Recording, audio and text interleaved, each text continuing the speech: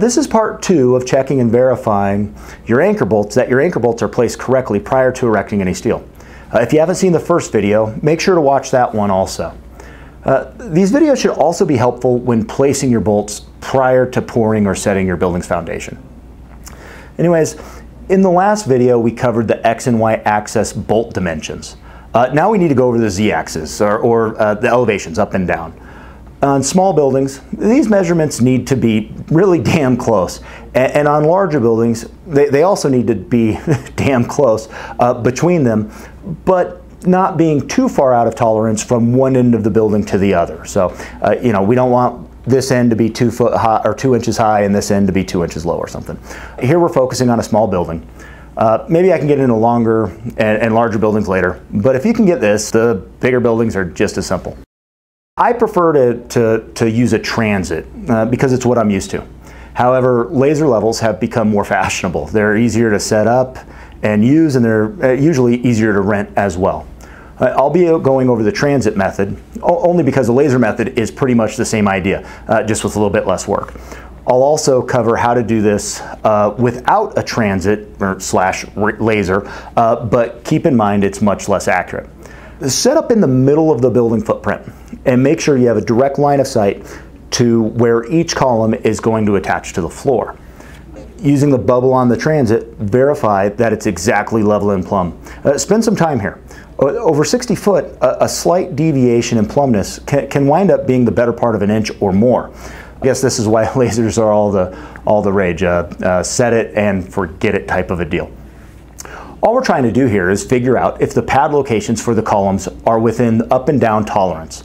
On a 60-foot wall, 1/8 of an inch is desired, and 1/4 inch is usually acceptable. On a longer building, that can be, this can be more, but we don't want everything, like I said before, down 1/4 inch down the entire length of the wall.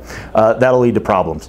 I'd say 1/8 of an inch to 3/16 of an inch between them, but no more than 1/2 inch from high to low throughout the entire building.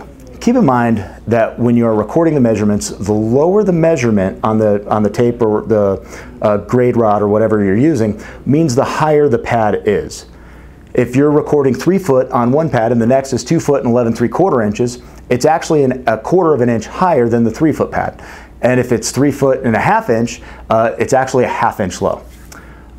If we're out of tolerance, we need to shim all of the low columns up to the high ones. Up to 1/2 inch is acceptable. If you need more than that, give us a call. Grouting may be necessary or something else. Don't worry, grouting is typical on construction projects like these, but you should reach out so that we can go over it with you and maybe get engineering involved if it's something way out of tolerance. The biggest concern with raising columns more than 1/2 inch or so is that we may not have enough bolt sticking through the base plate for the nut to grab onto. Also, in extreme cases, we can wind up with sheeting and trim fitting inaccurately. However, this is when we're dealing with a couple of inches, so it's pretty rare. We do have the ability to ship shims that are exact replicas of the base plate, up to 3/4 of an inch thick and as thin as 1/8 of an inch.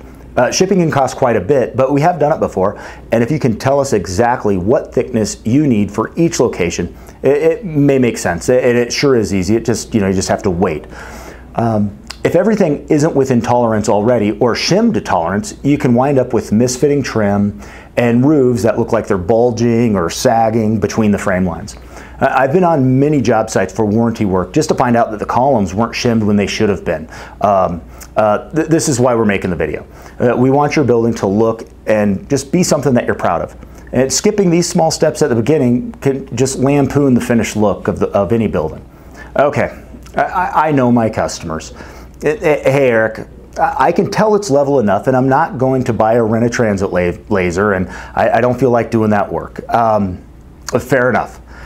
If your building is small enough, and this is not advised, but you can set up your columns, install your girts, and check the elevations with a long level placed on the girt, and then shim as necessary. Keep in mind that girts are not there to support any vertical loads. The eave struts and rake angles are actually what supports the weight of the wall. And simply speaking, the girts are only there for wind loads. This means that they can sag in the middle, especially on wider spans. To correct for this, run a string line down the length of the girth at the web, and then cut some of the dunnage from shipping or a 2x4 or whatever to the exact length to place underneath the girth to force it perfectly straight. Keep in mind, this is hands down the most inaccurate way to verify your pads are level. But it is easy, and if the building lengths and widths are short enough, it is a reasonable way to do it. You can then use a big pry bar to lift up any low columns and hammer shims under as needed. One last thought before I leave. It is always better to bring low columns up, but you may find that you just have to bring something down. If necessary, that may mean you need to grind some high areas. This is up to you, and as I've already mentioned, give us a call if you're unsure. All right, I'm on to the next video where I'm going to go over some ways to correct for misplaced bolts, and that'll actually wrap up the anchor bolt videos. Then we'll get into setting some steel probably next week. Build great, and I'll see you next time.